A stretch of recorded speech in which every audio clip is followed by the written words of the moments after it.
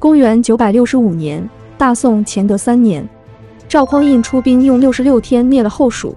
亡国之君后蜀末代皇帝孟昶被迫举家迁往大宋国都汴京，并受到了优待。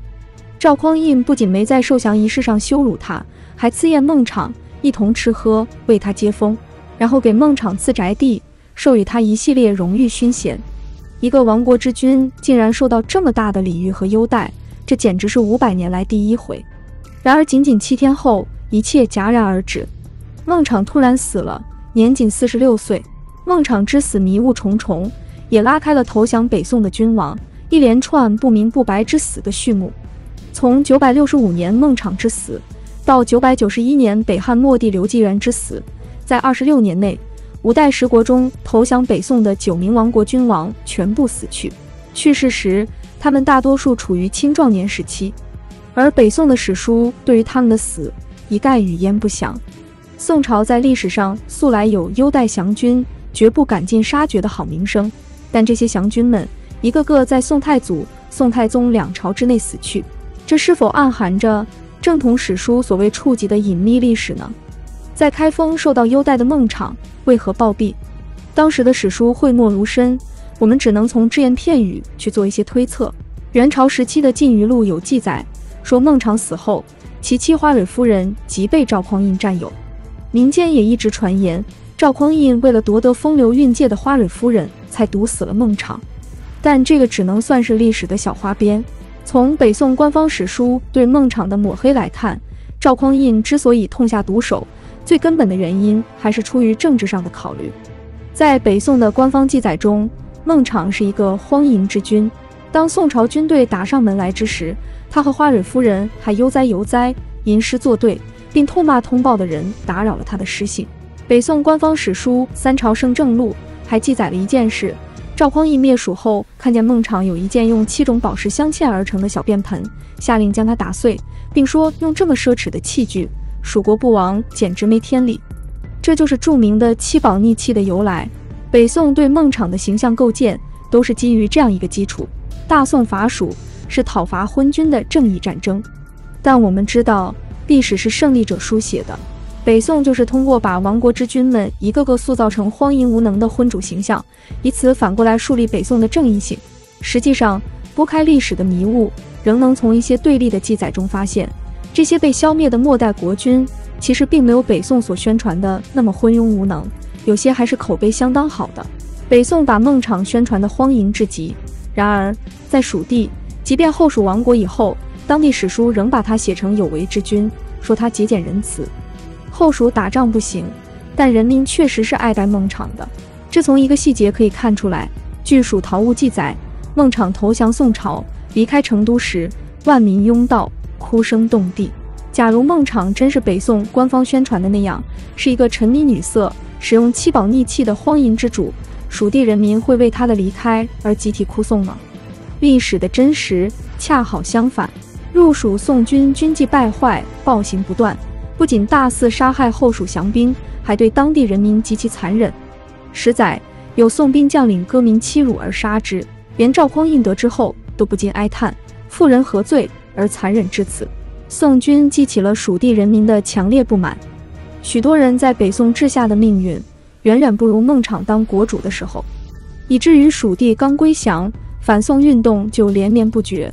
这些反宋武装往往假托孟昶或其后人的名义相号召，重建蜀国的意图十分明显。赵匡胤为此十分头疼，曾怅然说了一句：蜀人思孟昶不忘。这或许正是赵匡胤决定对孟昶下毒手的根本原因。如果继续留着孟昶，无异于给蜀地的反宋力量提供了一面旗帜。只有除掉孟昶，才能让他们失去互相号召的精神领袖。但直接除掉孟昶，对宋朝的统一大业将得不偿失。当时南北方还有南唐、吴越、南汉、北汉等多个割据政权，杀掉孟昶这个降主，一是失去大宋风度，二是会激起其他国主的抵抗情绪，降与不降都得死，不如反抗到底。经过多次权衡，赵匡胤决定对孟昶实施先公开优待后秘密杀害的策略。公开优待显然是做给其他未投降的国主看的，秘密杀害则将孟昶之死置于历史疑案之中。反正大家亲眼所见，我大宋代降主不薄，但他突然就死了，不管他是怎么死的，反正不关我事。但从公开优待到秘密杀害，中间只过渡了7天时间，赵匡胤显然操之过急了，最终还是留下了无数破绽。孟昶死后，赵匡胤开始反思下手太急的问题。赵匡胤在位的17年中，他先后灭掉了8个割据政权中的5个，被迫投降的亡国君主有南平高继冲、湖南周保全、后蜀孟昶、南汉刘昶、南唐李煜，加上最早被迫禅位的后周末帝柴宗训，一共6位。但自从965年孟昶不明不白死掉后，很长一段时间内，这些降王们都安然无恙。就算是南汉末代国主刘昶这样的人，赵匡胤也未对他起杀心。宋开宝4年，宋军攻打南汉，刘昶眼见打不过，就导演了诈降、烧府库等一系列骚操作，是5代十国中所有被灭的政权中最不老实的一个。而且刘昶是所有降王里面不用靠宋朝抹黑，本身就很荒淫的一个君王。他在位时全部使用阉人当官，据说宫中宦官达2万多人。他自己则淫乱无比，后宫蓄养无数宠妃，包括来自波斯的女子。赵匡胤要是杀了刘昶，南汉人民肯定叫好。但就算是这样，赵匡胤也不杀他，仅仅杀了刘昶底下几个官员抵罪。但必要之时，赵匡胤铁定会撕下优待降王的面纱，像对待孟昶一样对其他降王下手。孟昶死后8年，开宝6年，一连死了2个末代国主。先是南平末帝高继冲死去，时年31岁，接着后周末帝柴宗训死去，时年21岁。对这2人之死，史书又是讳莫如深，简称死法不明。柴宗训之死尤其蹊跷，赵匡胤先前立有太祖谥碑，要求保全柴氏子孙。7岁的柴宗训被废为郑王的2年后，962年被发往房州居住。房州毗邻神农架林区，位置偏远，向来是贬谪者的流放之地。即便如此，柴宗训的命运比5代更替中其他末帝已经好了很多。5代其他4个末帝，除后晋石重贵被契丹俘虏得以善终之外，另外3个都死得很惨。赵匡胤也靠保全柴宗训的性命，赢得了旧朝上下以及历史上许多史学家的好评，为宋朝的宽容仁政树立了口碑。清代史学家赵翼就说，后周柴氏在宋朝一直褒封赏赐不断，足见大宋代亡国之后可谓后矣。真实的历史却是，柴宗训幼年未夭，成年即死，不能不令人怀疑赵匡胤下了毒手。动机也很明显，随着柴宗训成年，他对宋朝的潜在威胁也越来越大。当年后周世宗柴荣在位时很得民心，朝中很多旧臣也越来越念旧，这或许正是促使赵匡胤出手掐断一切复辟苗头的主要原因。随着柴宗训的死去，柴荣的4个儿子在宋朝要么死得不明不白，要么不知所终。柴荣血脉至此已绝了。宋朝赐封的柴氏后人，从血脉上讲，根本并非柴荣的嫡系子孙。赵匡胤放心了，但他未能料到的是，他习惯于让别人死得不明不白，最终自己也死得不明不白。史学界对继位的宋太宗赵光义的评价基本一致，认定此人阴暗多疑，擅长下毒。烛影斧声这个至今未解的历史悬案，就是讲赵光义暗中毒死了兄长赵匡胤，代替他上位。只是无论当时还是后世的史学界都难以找到赵光义毒杀赵匡胤决定性的证据。在赵光义任内，他继承魏晋的统一大业，先后逼迫福建割据政权和吴越国主动奈土投降，并亲征北汉，灭掉了5代十国以来最后一个割据王国。这3个政权的末帝陈弘敬、钱俶、刘继元都当了宋太宗时期的降王。但在赵光义治下，最早毙命的是宋太祖时期已经投降，在开封居住了2年多的前南唐国主李煜。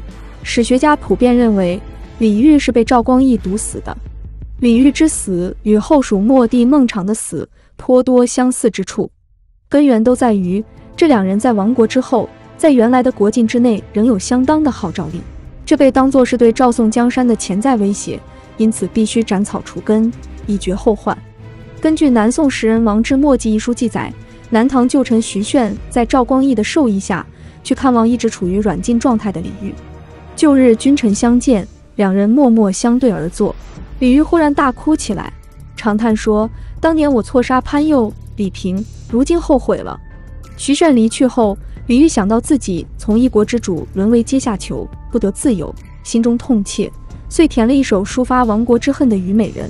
赵光义后来问徐铉，徐铉不敢隐瞒，把李煜的话都转述出去。赵光义心中不悦，知道李煜仍未忘记亡国之痛，后来又听到了李煜的《虞美人》，顿起杀心。太平兴国3年七夕，据说这一天是李煜生日，赵光义赐酒下签机要。李煜当天暴卒，年仅42岁。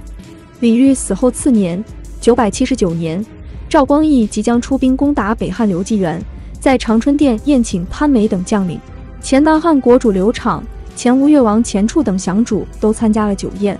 刘昶自971年投降入京后，处处模仿蜀汉后主刘禅自污，曲意逢迎宋太祖、宋太宗二帝，以践踏自尊的方式祈求活命。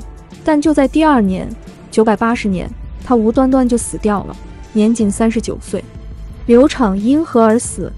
史书没有记载，但古今很多史学家均认为刘昶不是自然死亡，赵光义很有可能是幕后黑手。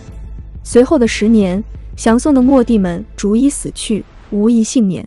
端拱元年8月24日，前吴越国主钱俶60大寿，赵光义特派使者赐宴，钱俶陪同使者饮酒至日暮，当夜突然死亡，死法跟李煜十分相似。3年后，淳化2年，被安置在房州的北汉末帝刘继元生病，赵光义派使者陪同御医前往探病。10载，刘继元被医生看过后就死了，极有可能为赵光义趁机加害。有人发现一个规律，他们暴毙之前，往往都有赵光义的使者出现，这恐怕不是单纯的巧合。赵光义在位期间，不仅降王陆续去世，他们的子弟也相继丧命。虽然不能排除自然死亡的因素，但如此密集的死亡事件，只能说明背后有人在有计划地执行定点消灭任务。北宋不像前代那样，对降主末帝们及其子弟进行简单粗暴的公开处死。